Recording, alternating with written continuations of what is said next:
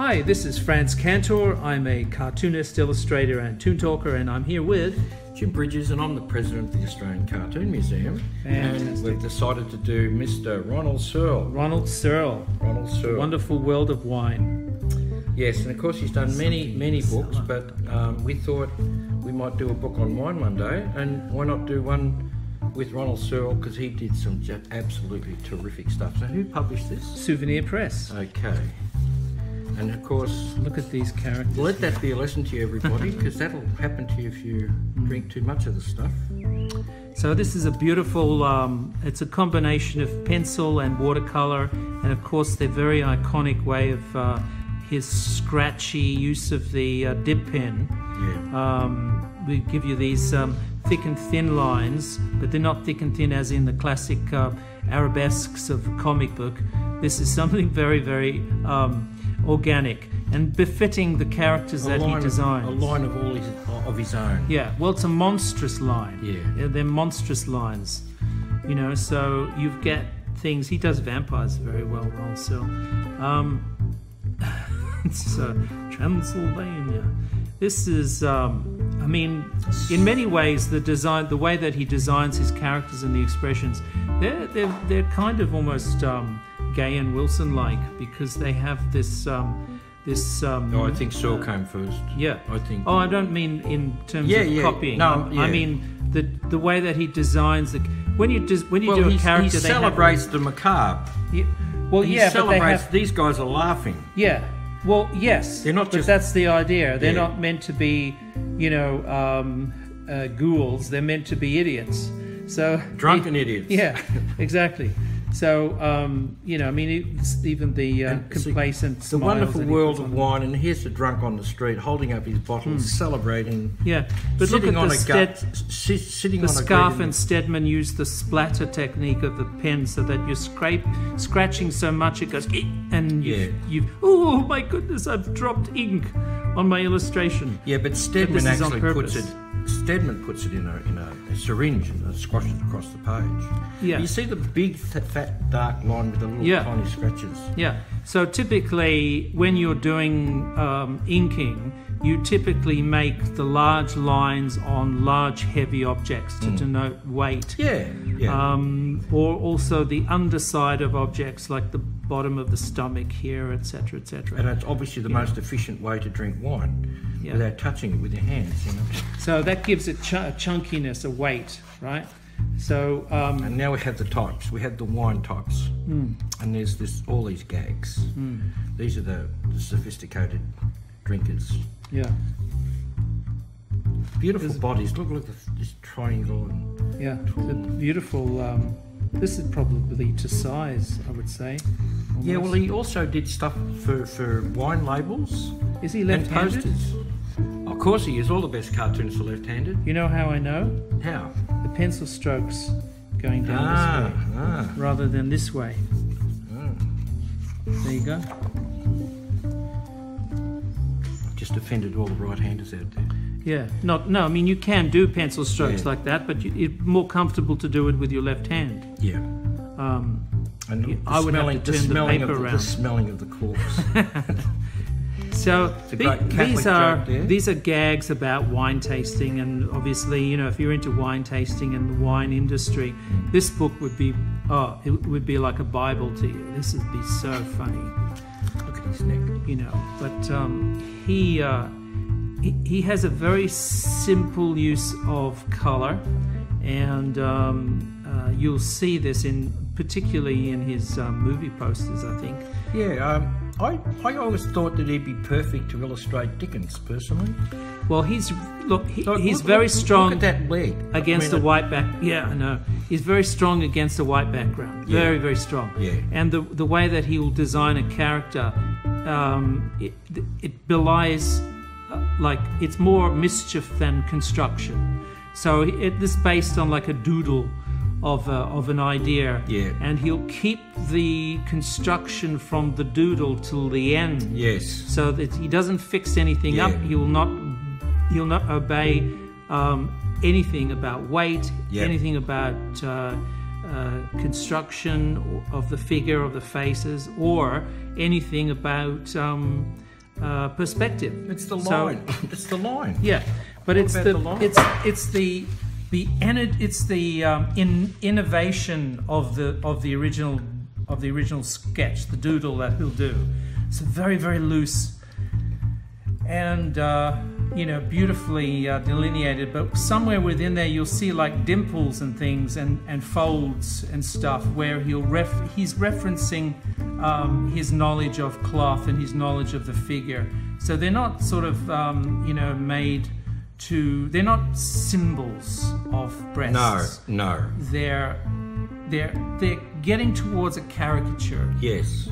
Yeah. So But in that he lets the line have its head. Look Yeah. at those arms. Yeah. He just lets the line have its lead, you know? Yeah. Yeah. Well, look at the line there. Yeah, and these are all the awards he's got for drinking, and they're all cups and stuff. Yeah. Big blops of blop, blop, blop, blop. Yeah. This look is- at the expressions. this and is funny. You don't bother filling in the filigree This all is- over the This is the France, carpet. the annual festival of welcome to Italian wines. Burn it. And look at all these nails and stuff. Yeah. Italians go home. That's right, yeah. Fantastic work. Again, very simple use of watercolor. He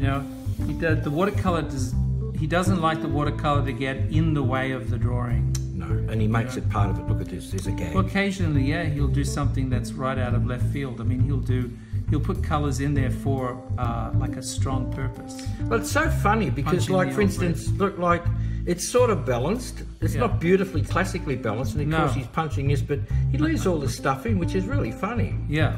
And here, like, here's a line that, because he's made the foot.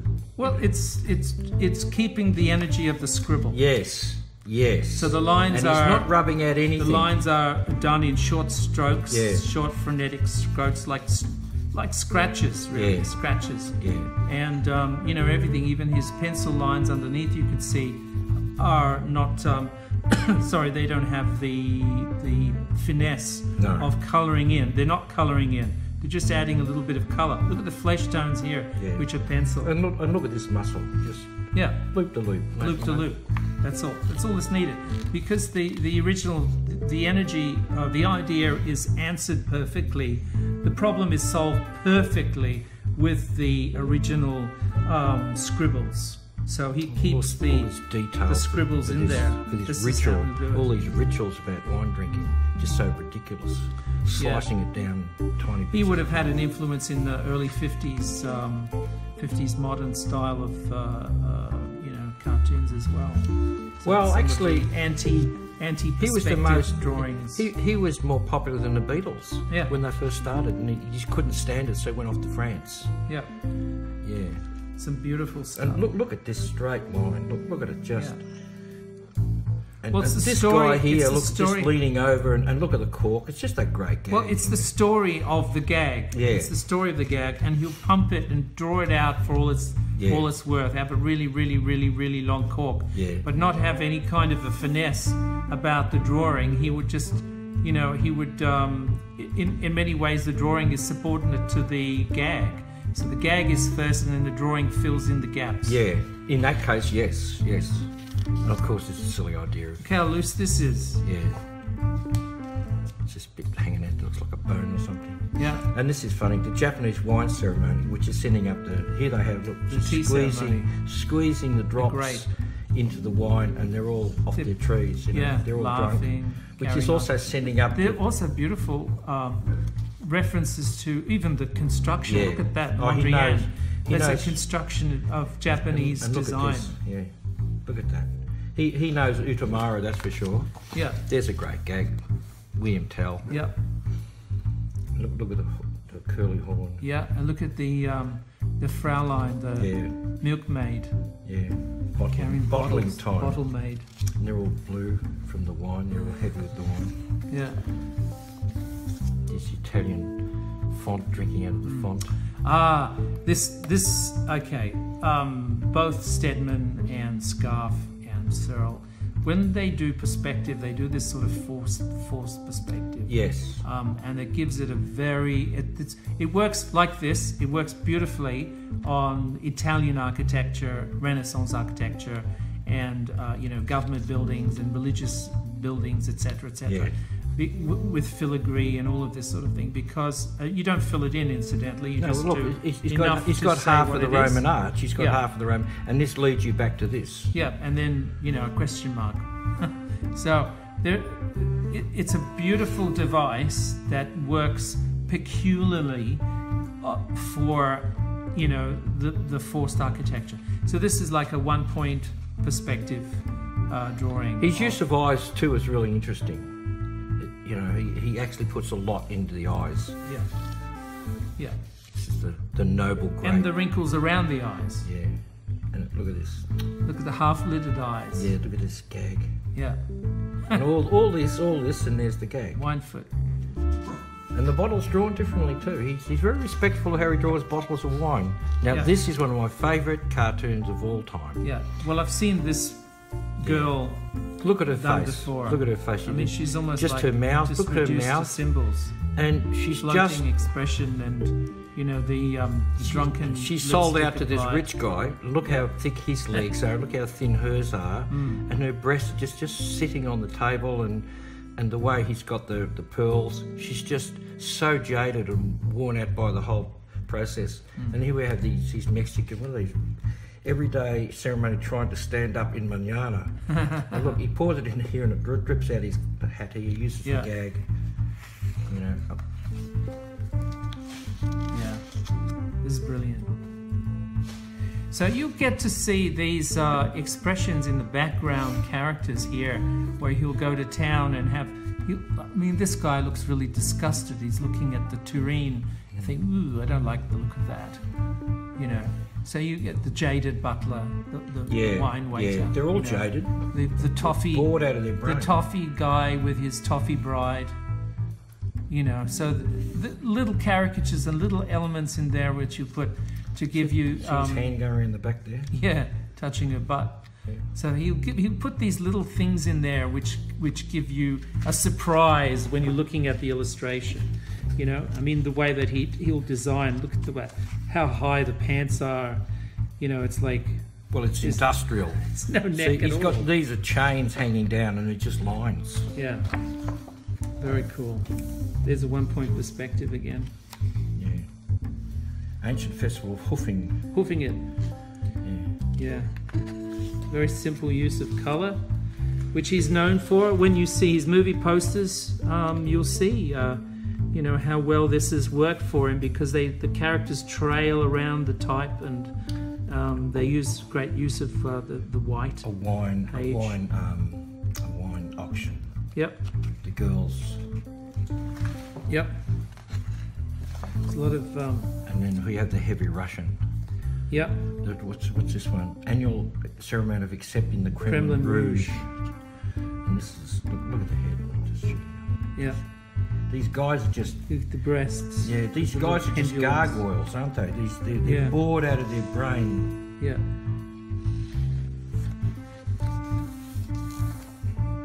Impatience. The guy can't wait till the grapes grow.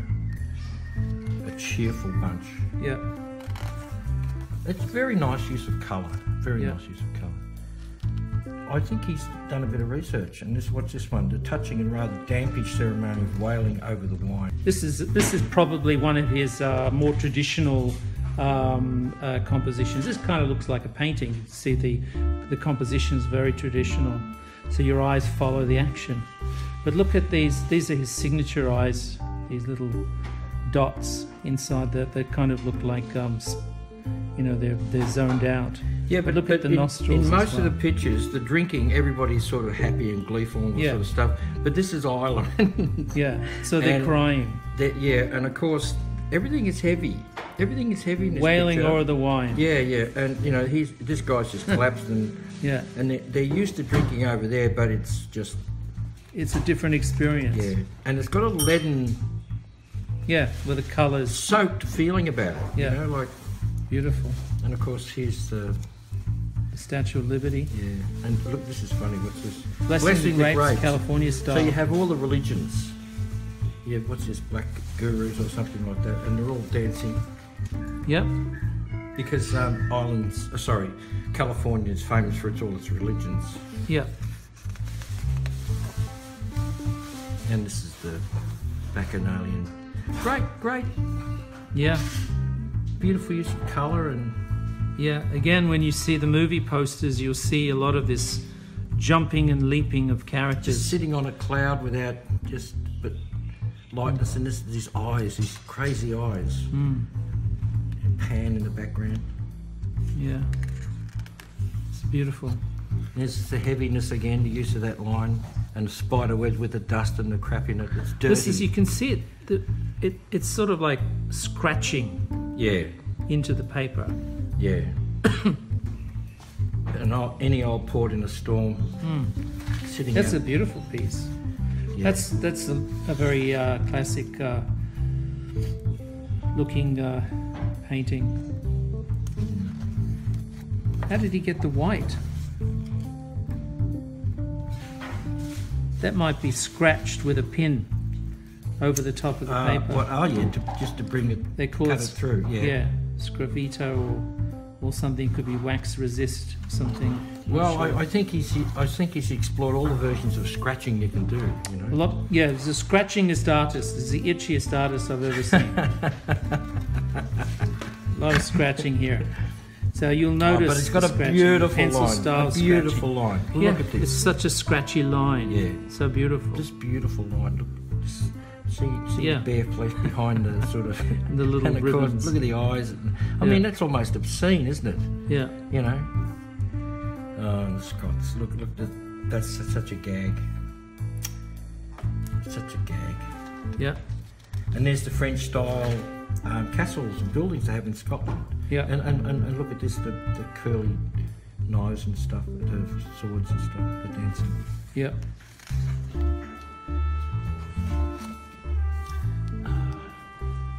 And what's this? South Africa, the colourful ceremony of offering limited recognition to the black grape. That's... Because this would have been done in the 70s or 60s. Yeah, so it's a reference to apartheid. Yeah, a very, very good reference to it. Very funny. So the thick and here's line the one there. grape. Look, here's the one grape. Yeah. So for drama, Yeah. he'll outline the thickness of these of the line. And of course, look, here's still scratchy, yeah, but now thicker. See, he's gone over it 10 times. He hangs and he also chops heads off. Yeah. It's a great gag. And these waiters again. Oh, look at that. Look at that. And a sleazy waiter. Yeah. And there's no gag on it, it's just the way he's holding it like a baby. It's like the christening, you know? Yeah. The Rotterdam Rose. Yeah. Historic but somewhat yucky ceremony of the pulling out of the finger. The kid with his finger in the dye. And all the cheeses the here, gag. all the cheeses. The Edams, yeah. And that, look, she's got a mop. Yeah. Oh, look at this. Look at that. Oh, isn't that great? What's that guy? Was it Eisenstadt? The horse hanging off the cart. Oh, Eisenstein. Yeah. Eisenstein. Yeah, in the Russian Revolution film. Yeah. Yeah, but it's just balanced. It's just funny. And look, the mosaic look. Yeah. What's for the this? Byzantium. Frustrating ceremony of trying to round up square grapes because they don't. Because the tiles are square. Yeah. And the little detail little gags of how they did shape. Yeah, you know how they did perspective. Yeah. Early perspective. And look, here's the Byzantine king. He wants it quickly, and you know. Yeah. That's funny. Awesome. And this is because he grew up. I mean, he spent most of his life in France, so he has this. That's obviously French or a romantic picture of. This man draws the best pigs I've ever seen. Yeah. I don't know about his pachyderms, but his pigs are pretty good. Yeah. Oh, that's a great gag. Yeah. All the different colours. The World of Wine, the Vin Olympics. Non-stop festival of sour grapes. Yeah. EEC, all these countries that are fighting each other, and you know, but they're making the one. So there's unity. Wine, there's unity. Statements. There's unity in wine. Yeah. Because these are all different. That's Italian. You know, different shapes. Yeah, treading on the guys on there. Yeah. So good. Wow. A jug of wine, a loaf of bread, and thou. Yeah. It's a great. This is the Ayatollah. No, yeah, oh, here. But I'm just saying, this is like a really great hard line to sort of support it, you know. It's got a structural... Ironically, it's not hard at all. No, but it's got a structural... He's using it structurally. Yeah, but it's still got that rough sort of like, you know, slow purpose. Yeah. So the scratchiness is still there. Yeah, look at this. These are revolutionaries. Look at those eyes. And look at these girls. Yeah. Flowers. Yeah. See, a CIO operative or something. Yeah. And what's this? Traditional ceremony facing up to room temperature. Yep. Waiting at these really corrupt guys sitting around. Look at a snake just coming in out of the jungle. Yeah. Tea ceremony. Yeah, beautiful. Inventor of people's pinoir, surviving yet another felicitation. So, Yeah. because they have all these ceremonies in. They're digging out the old guard. Yeah. And all the industrial stuff. Yeah. Yeah. Of course, a couple of... These animals are terrific, aren't they? Yeah. Speaking of animals. Well, we're Australians, we're used to kangaroos, but no one, you know, that's bizarre. Beautiful faces, I mean, you know, like feminine form. And Well, here's a sort of a Dali desert. Yeah, look at that mouth. Yeah. Yeah, the Dali desert. Dali didn't do many desert scenes. No. Medusa. And look at this, very powerful, very unlike him drawing something like that. Keeping an eye on the press. Yeah, beautiful, subtle colours. How to open it up? And what's this? Arrival of... How do you pronounce his name? Ptolemy. Yeah. Or Ptolemy Nouveau. Ptolemy Nouveau. New Ptolemy. Huh. So this is his take on Anubis and some of the Egyptian gods. The main people Very are cool. done sideways, like in the art. And look at this. Yeah. The reason for the pyramids. Yeah. Another one over here. Wow. Yeah, he does do animals beautifully. Expressions on them are Striking magic. and rich in Texas. Yeah.